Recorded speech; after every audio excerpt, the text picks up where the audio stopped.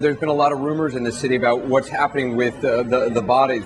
As of late last night, we started to see bodies being picked up by front loaders, bulldozer-like equipment, and then being dumped into dump trucks and then carted off. It wasn't really known where those bodies were going. There were rumors some were being burned. What we found today was at least one series of mass graves far on the outskirts of the city of Port-au-Prince, out near the mountains, in a field. We followed a dump truck and discovered what is just a mass grave in this field. There were 3 or 4 pits that were still open that were about half filled. We saw probably as many as 50 or 60 bodies lying either in the pits, or some of them had just been dumped into piles out on the ground.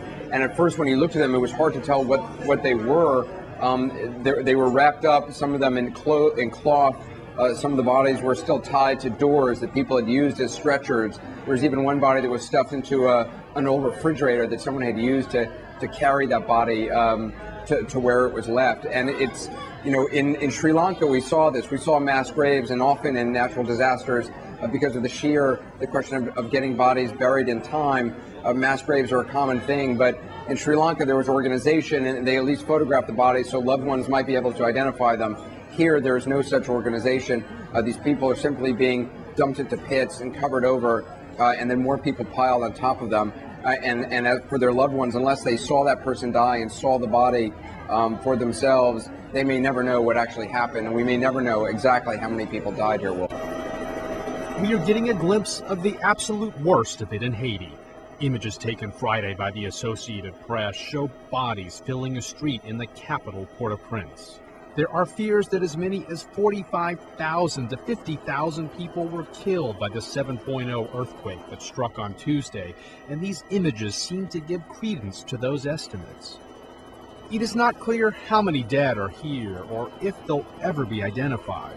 We also got images of a mass grave the government has been filling outside of the city. Aid is just now spreading throughout the affected areas, and there is a rush on to treat as many people as possible before they too are added to the toll. Lee Powell, The Associated Press. Driving around the city, you don't see much of an improvement since the earthquake struck. Some of the streets have been cleared, but most are still littered with debris.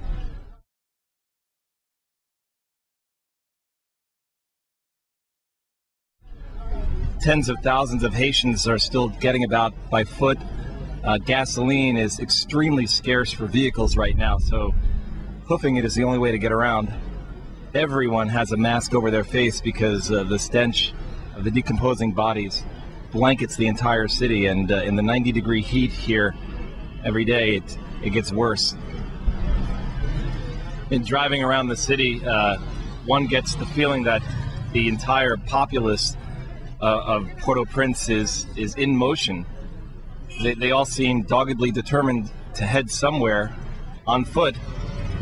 Exactly where everybody's going, it's unclear, but the streets are just filled with thousands and thousands of people on the march.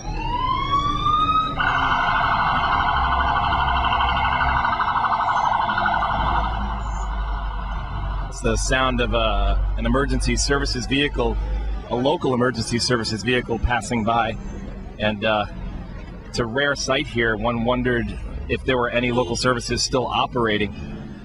We've heard report after report of people being trapped alive.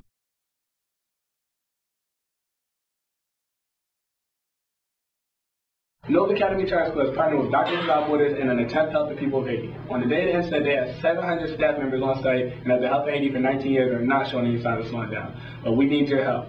The short-term medical needs are receding, and they need long-term medical help. Our school is waiting for you. On Thursday 14th, at MSF Logistics headquarters in Bordeaux, 9 tents, 2 operating theatres and 100 beds were loaded onto 2 planes that were soon to leave for Haiti. The freight finally arrived on Tuesday at Saint-Louis, where the hospital was to be set up. Racing against the clock, MSF teams strove to get the hospital up and running as quickly as possible. Pallets laid, tents put up, equipment installed, electricity and water hooked up. In Haiti, MSF teams are working in Paco, Choscal, Chancerelle and the General Hospital. There are more than 700 national and international staff members working on the ground to provide emergency medical care. Medical activities are continuing in the grounds of Trinity Hospital. One operating theatre has been set up under plastic sheeting and another in a shipping container. These two theatres have enabled staff to carry out 50 operations per day, including caesarean sections, amputations, laparotomies and the disinfection of wounds. MSF teams are facing an unprecedented challenge. I imagine that not since the Crimean War have surgeons seen and amputated so many limbs, perhaps the Civil War in the United States, but we're talking about a situation that I've certainly never seen in my experience. We still have a vast number of patients with open fractures needing surgery. After 48 hours, the chances of infection starts to increase.